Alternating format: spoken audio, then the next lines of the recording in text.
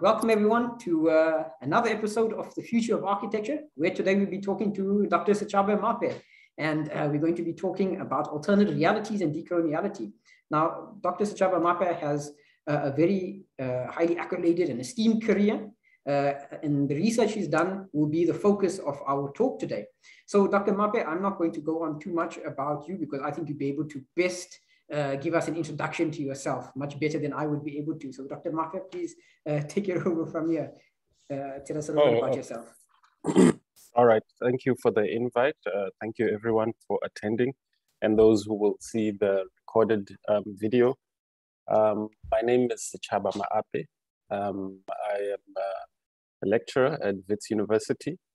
I was born in a small town in the Northern Cape province of South Africa called Kuruman, where I just also happened to focus my research attention, primarily because it's a place that has a lot of research on the origins of humanity. And so a lot of these sites are archaeological sites, and they also happen to be ritual sites. And so a lot of my work has to do with the origins of humanity and the way in which human beings inhabit the world. And that's where my work as an architect comes in, is what can that teach us about how we can inhabit the world? So yeah, that's really me in a nutshell. I'm a husband and the father of 2 children. And yeah, I think that's me. Thank you, Dr. Maape. I think you are very humble in your approach because you've actually spoken on various platforms. You've shared a lot of your views of the world, and at the same time, while balancing having a family. And I think that is very admirable and very noble. So, Dr. Maape, one of the new things you've also done, apart from everything else you're doing, you also recently established Architecture, a parallel design practice. Could you tell us a little bit more about Architecture? Okay, yeah. So architecture is it's a way in which I'm trying to use the research that I've been engaging in to practically imagine an alternative architecture practice. The way in which some of my lectures that I've done that you would know about, I've been talking about alternative architecture schools. And so, you know, I realized that often people only focus on the actual designing of buildings and trying to change and imagine alternative types of buildings that respond to our current human condition. But then I realized very quickly, being an academic, that the tools that we use in order to produce these buildings are actually things that need to be questioned. So for example, the tool of the architecture school needs to be questioned. And if you think about it, the architecture school is not a universal phenomenon in the sense that it's something that can also be scrutinized and taken through a revised design process, just like what happened at the Bauhaus school with Walter Gropius. He came up with a whole new kind of architecture school. So that produced a lot of influence in terms of the modern world that we live in today. And therefore, why can we not redesign the architecture school? Just like how we are constantly redesigning buildings and thinking about buildings using design thinking. So why can't we use design thinking to think about architecture schools? And in the same way, I realized that, well, why not take this thought even further and think, how can we redesign architecture practices? And just like in design, we go through a process of iteration, we go through a process of prototyping,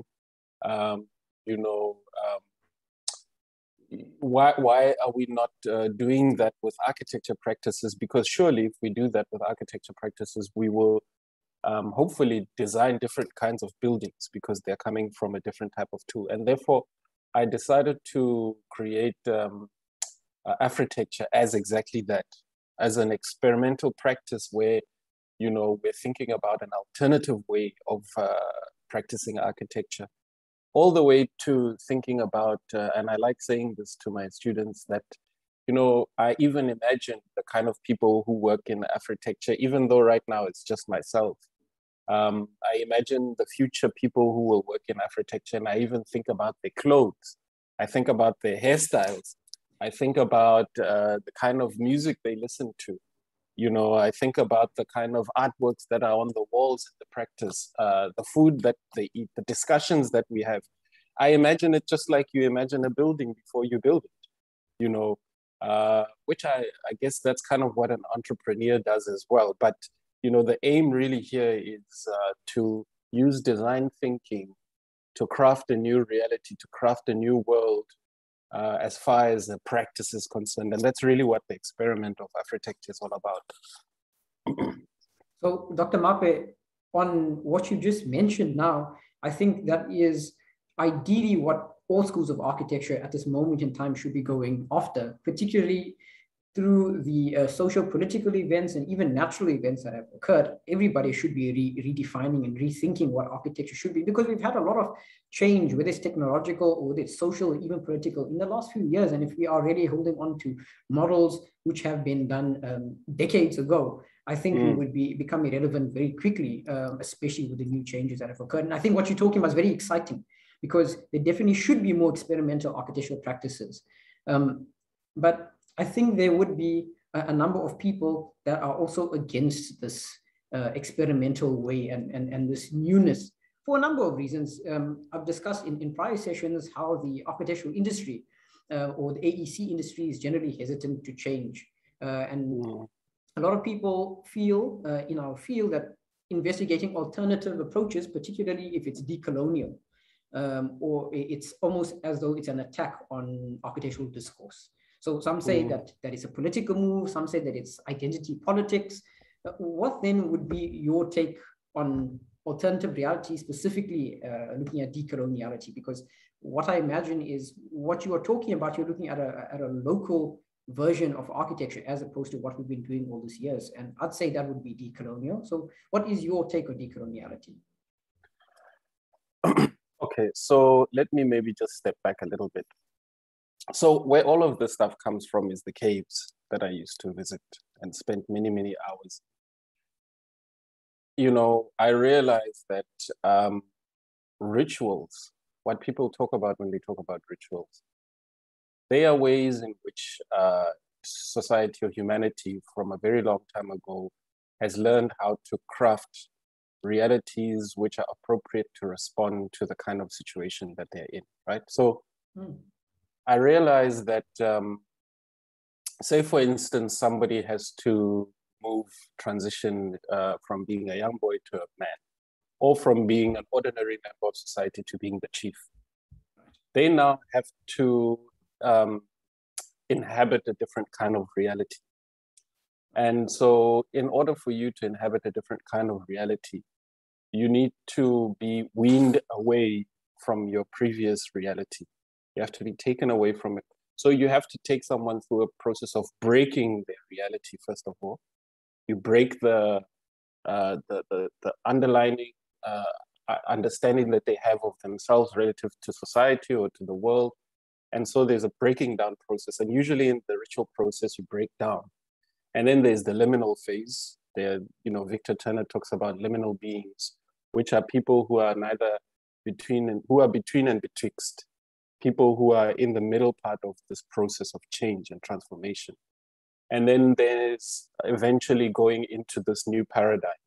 Okay, so this is the ritual spaces that I've been researching. They are actually created to help break someone's reality. And it's by inducing a lot of emotions and many things. So for example, if they take you to this deep, dark cave, they take you to that deep, dark cave so that they can inundate you with experiences that unhinge you from your, your conditioning thus far. Your conditioning being, I am a young man or a young woman. And they take you into this cave, which they've told you your whole life is a frightening place, and there's mythical snake there and whatever, and they take you to this very place. And through this process and the darkness of the cave and all of these things, they break the old conditioning. And this happens everywhere. In army, it happens. In political circles, it happens. In, cults, all kinds of situations in society where people want to reorientate you or reframe reality. They take you through these processes. And then ultimately, they reestablish a new kind of paradigm. Now, this is something that happens all over the world. Many people have written about it. So I realized from all of this that actually reality is plastic. Your brain and the way in which it engages the world, there's a kind of plasticity. And there's a very specific process that you can take human beings through in order to bring about a new kind of reality. And therefore, the methodology that I'm using when I talk about parallel worlds and trying to bring about these parallel worlds and that sort of thing is in itself drawn out of African worldviews and African knowledge systems. So this whole thing I've been explaining is a knowledge system. So already the premise that I'm starting from comes from indigenous knowledge systems. It in itself is decolonized. So the moment you start talking about alternative realities, alternative paradigms, that's antithetical to the notion that the world is only one fixed reality, which is actually just a hegemonic, dominant Western reality thus far.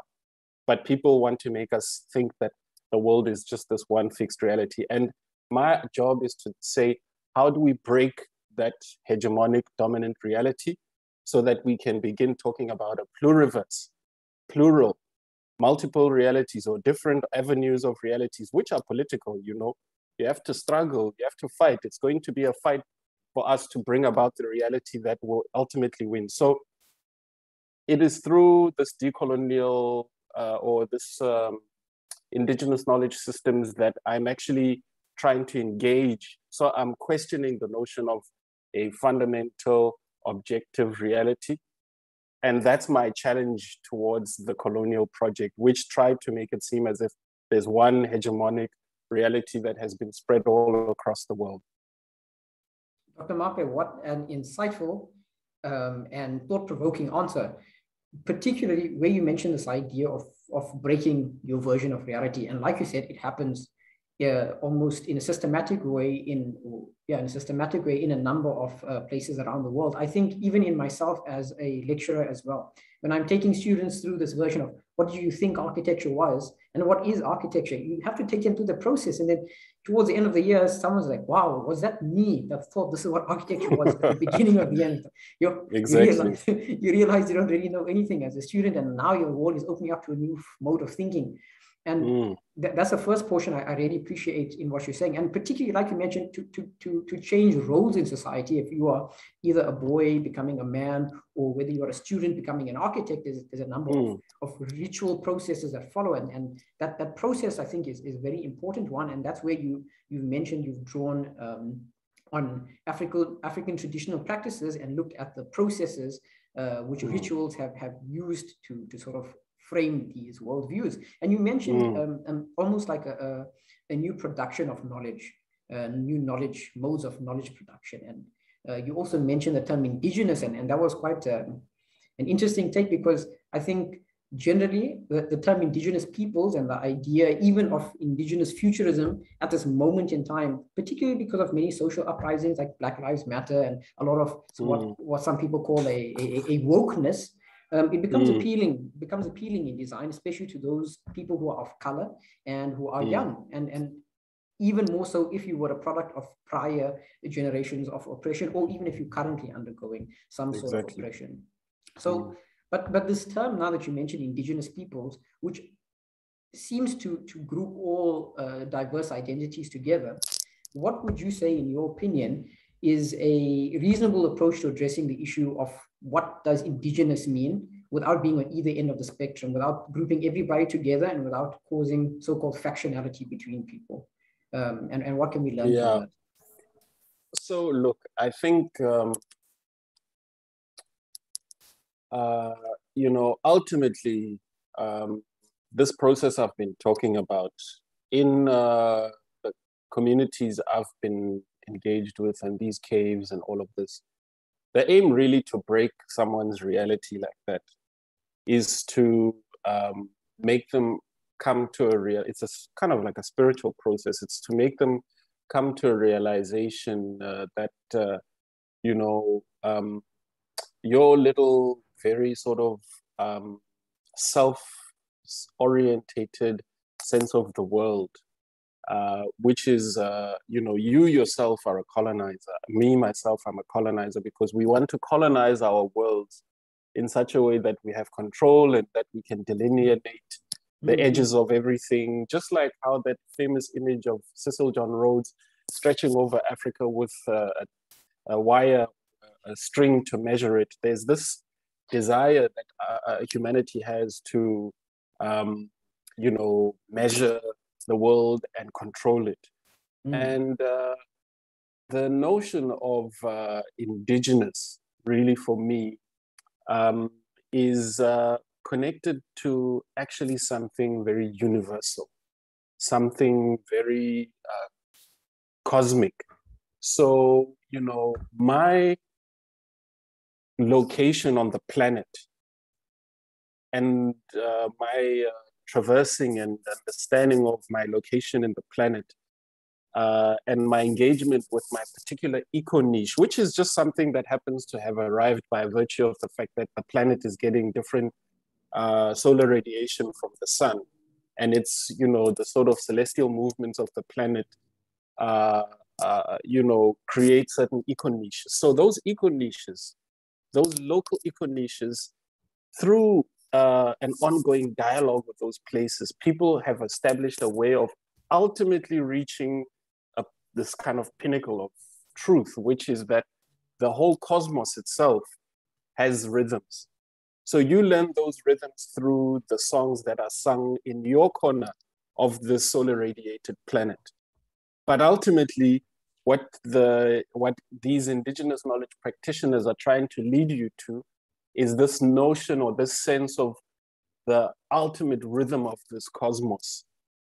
You see, so for me, indigenous knowledge systems are about you understanding this harmony or understanding this rhythm from your corner of the planet.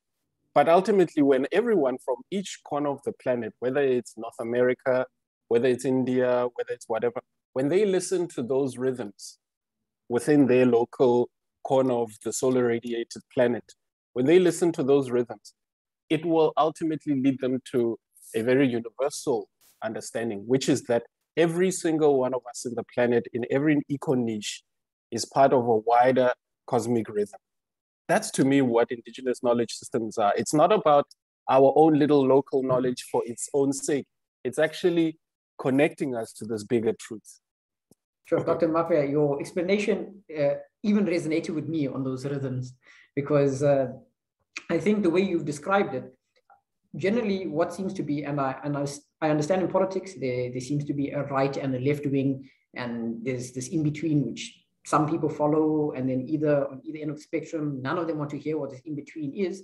But what you just mentioned now is that what I feel a lot of people have been doing, or even in our architectural courses, we're trying to almost create people in a generic sense, this one universal human being, without taking into account that the differences between us is not a means of division.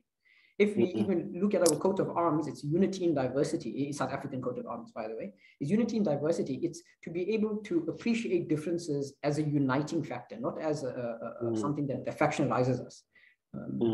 So what you mentioned now is that we all are trying to ascribe to a universal truth, but there's many ways to get there. Particularly if you had to look at indigenous knowledge systems, it is so many or so varied and complex interpretations of the truth, but it is a truth that we are looking for. And this idea that we're looking for the truth is what is uniting us. And I think that's quite an incredibly sophisticated and intellectual approach to looking at the situation. And I would believe and I would hope that there are a lot of people working towards a similar notion of what indigenous knowledge systems are, instead of it being as though it's, like you say, for its own sake. It's just sort of, well, there's people that exist in the world, let's kind of throw charity their way and listen to what they have to say, just because, for whatever reason it is we want to. So I think particularly that was very insightful for me. And we mentioned a few words, and I think that to some degree are hot topics and things that people don't necessarily want to talk about, like indigenous knowledge and indigenous futurism and decoloniality, and particularly in South Africa, because we are trying to move away from apartheid, as well as prior colonialism. One pedagogy that could be used in architectural education is Paulo Freire's pedagogy of the oppressed, or at least that's been an influencing factor from what I hear in academic circles. And he discusses the effects of colonialism and what its effects that it's had on educational discourse, and also what a potential solution might be, where he says that and where alternate reality should be developed to what is in the mainstream. So alternative reality is where world denouncing colonial views is one of the focuses of the work that you've done over the last decade. And so you've mentioned that in architecture, that's the work you're currently doing, you are trying to express this. In your research that you've also done in Kuruman, what are the other insights that you've gathered that could help us radically change this pedagogical view we have of how architectural education should be? What are some of the other golden nuggets of insight that you haven't shared yet with us that you could maybe elaborate a bit more on? Look, I think for me, really, there's just a simple kind of task that I'm interested in. And it's to just make people realize that they are inhabitants of planet Earth. And, you know, it might sound like such an obvious thing.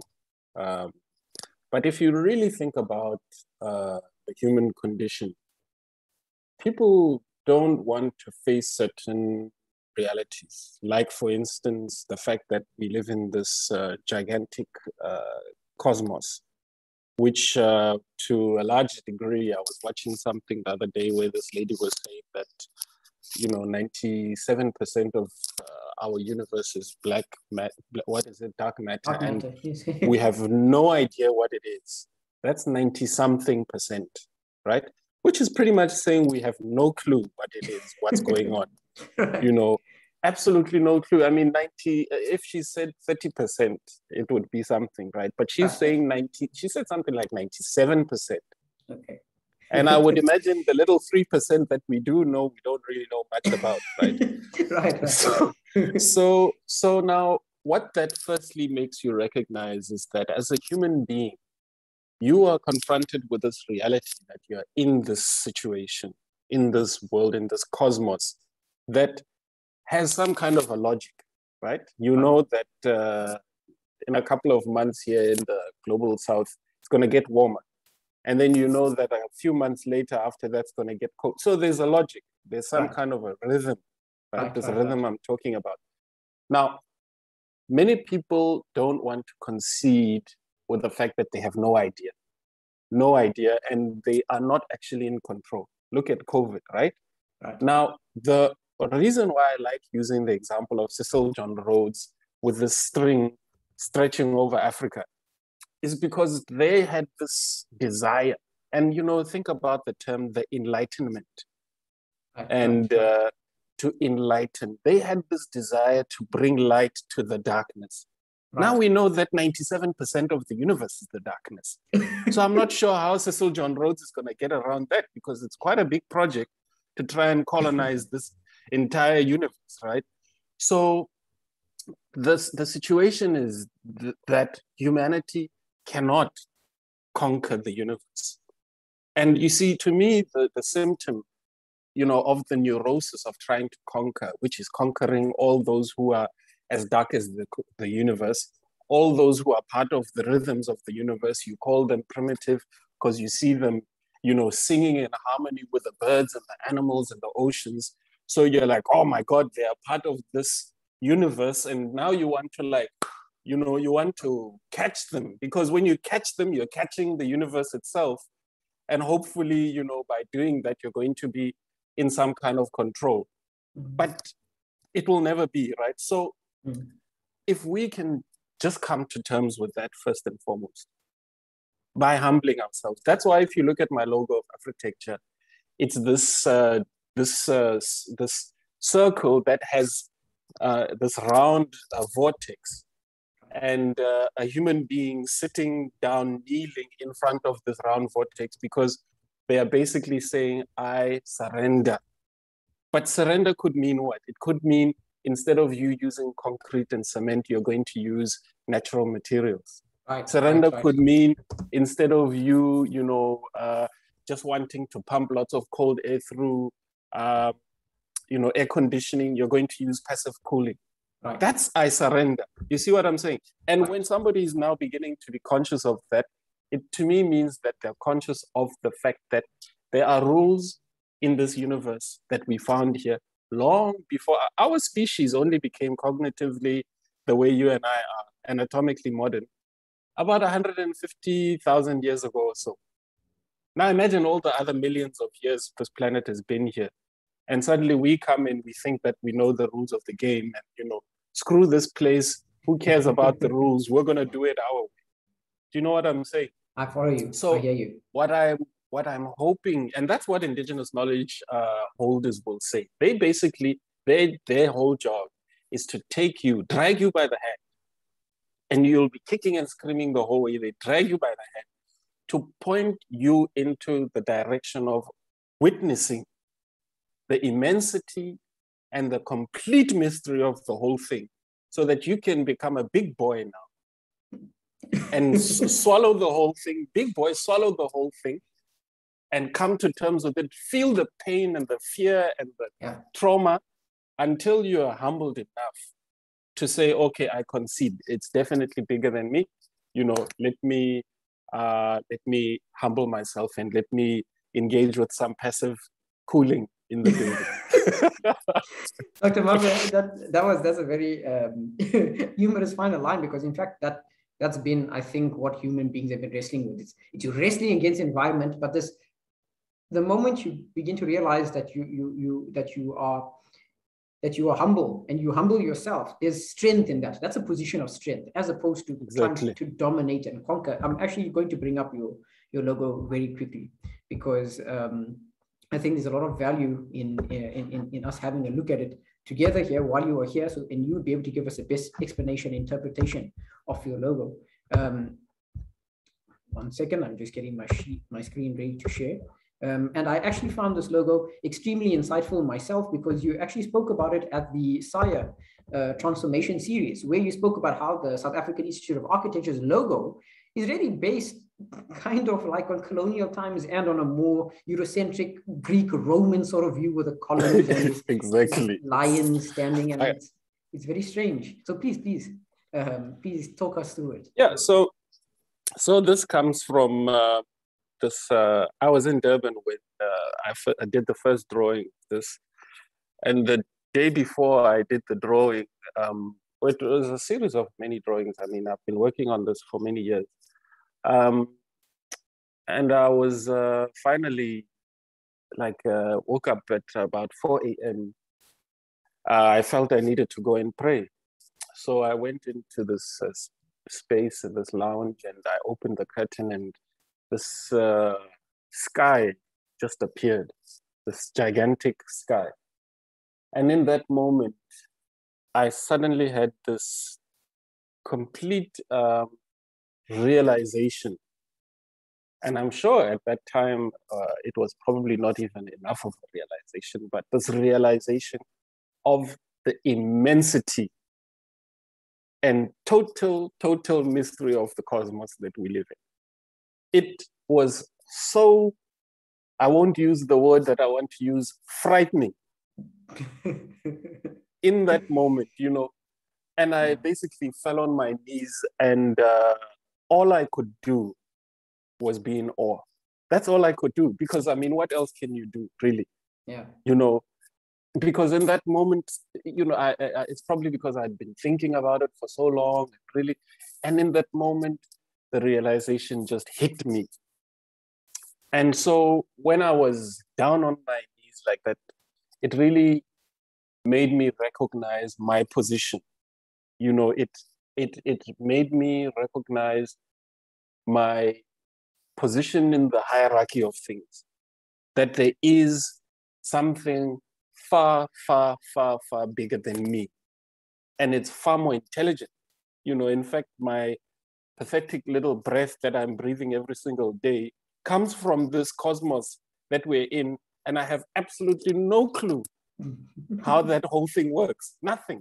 I am totally surrendered into this whole thing. So it was so powerful for me to arrive at that realization that, we actually come into this planet, these bare-bodied, ape-like beings. And,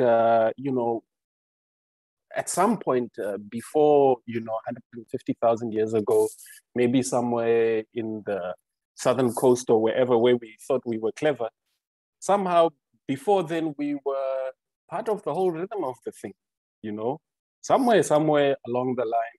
And I think that the sort of crescendo was the Enlightenment, where we were enlightened. We then decided to say, screw it. We can actually conquer this thing. And therefore we set sail and went out and we conquered all the primitives. And therefore, we're in the situation we're in today. But this logo, what it basically represents, because you can see that the movement of these, those are actually like fish or whatever creatures those are, is unidirectional. They're going around in a cyclical process. And the person, in order for them to be part of the rhythms, there's no other way you can do it really but by humbling yourself. Because if you are so full of, the egoistic idea that you can reorientate the movement of this thing. I mean, can you really do that, really? Can you reorientate the movement of celestial bodies like the sun? Because the reason why, I was looking at a detailing a student of mine did the other day, or they were investigating a detailing, and this was a detailing of a building somewhere in Britain, in the UK. And the amount of insulation, I was just like, my God, these people have to insulate. And it just showed me that, it's still that same spirit, we are going to stay here, whether we have enough fur on our bodies or not, we're going to stay here. And so therefore, we're going to drape our building in lots of fur so that we can survive in this very cold climate, Really, that's what your approach there. I never really thought of it in that way before.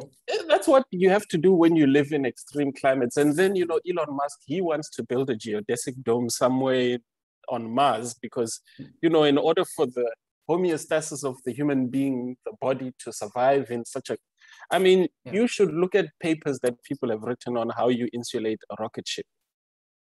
And remember, the thing about a rocket ship is not just that you're going to have issues with cold or whatever in space. It's the solar radiation from the sun. People get cancer from that, you see. And so that's my point, is that our puny little bodies, have this very small eco niche called Earth that we, are basically blessed with. It's grace that we've got this thing. And yet we want to act as if we can just go around conquering and changing the orientation of the movement of the celestial bodies through our insulation. You see, so that's the whole purpose behind this, this logo. Dr. Maape, I think, as you mentioned, the celestial orbit and the bodies and the idea of humility, when you realize the greatness, particularly the point where you say you come to a point of realization that, this is bigger than me. I'm a part of a system. I am not the system and everything, or I'm not the center of the system and everything revolves around me. I think that's a very empowering as well as a humbling experience to go through. And I think in that moment, as you mentioned, if I had to just imagine this was you in the image and any one of us here on the floor realizing, this is a lot larger than me, but I'm also I'm part of this whole body, which means I have a role to play as well. Exactly. That's simultaneously humbling and empowering, exactly like you said. I love the way you put it, because it doesn't mean that we're just victims of the universe and, oh, now we go around crying and whatever. No. Right. It means that you get into the rhythm. You start you start clapping because there's already a song that's playing before we got here. So just get in and start jamming with the rest of it. Exactly, because you are now realizing your role in a larger system, and you play with these, or you move along with these rhythms. And I think it's an especially insightful take that you had on it, and this logo sums it up very well. And I think, in fact, this and I advise anyone who's watching this as well to go and watch the Saya transformation series, particularly the first episode where Dr. Sechaba Maape was on, to listen to his approach and his take on what he's discussed here, but regarding how to transform an architectural body industry practice towards these ideas. I just wanted to ask you, Dr. Maape, very quickly. At the bottom it says, established in Ubuntu. Can you tell me a bit more about that as well? Established in Ubuntu. Ubuntu. Ubuntu means humans, humanity, and obviously utopia. Yes. Ubuntu is, again, using the tools of design thinking, imagining this world where we are all part of the rhythm. That's Ubuntu. It's this ideal, utopian condition where we are all in the song. And I'm working my way backwards. How can we move from here to there, to Ubuntu? It sounds like it was a state of mind, and that's at that moment when you were in that state of mind, that's when it was established. And I think it's excellent, Dr. Maape. Dr. Maape, so that we mentioned Ubuntu, the question that leads on from that now. And I think perhaps there's a lot of discussion at this moment in time, even in an Afrocentric worldview. What then, in your opinion, is the future of architecture? Say that again, what's there? So in your opinion, especially now that we've had a lot of Afrocentric ideas that are now in orbit with ourselves in Africa as well as the rest of the world. It's always been there, but now it's just been more, I'd say there's more acknowledgement that Africa has a lot to contribute to the rest of the world. What do you think, not just Africa, but every other continent as a whole, whether indigenous or so-called non-indigenous or whatever that means, what do you think the future of architecture holds for us? Yeah, you see, I think right now, if you think about it, a lot of people, and there's lots of grants that are going out for regenerative architecture. And you see, this regenerative discussion, to me, it's still quite technocratic and, that kind of thing. But I think the future is the fact that people are acknowledging plurality. And plurality, really, for me, again, I see someone wrote here, within the discourse of the decolonial movement, what is rejected of the West and what is continued architecturally speaking. This is exactly the point. What is the principle here? The principle is that, think about it, if there's certain amounts of solar radiation, this is the planet, there's solar radiation hitting it on this side, it's very hot. This side, not that much solar radiation because of the tilt of the planet, right? We need to basically respond to that. And the solar radiation and obviously other geological forces influence the way in which the fauna and flora of that area, the kind of movements of the climate in that area. We need to basically begin to wrap our heads around that. And indigenous, all that means is that you and I are the ones who are quite accustomed in relation to this area with this amount of solar radiation. So people who are, the question is, what do we reject from the West? We reject this homogenization. The idea that everything must be done exactly the same way everywhere. It's not realistic, It's like wanting to wear a cap on your bum.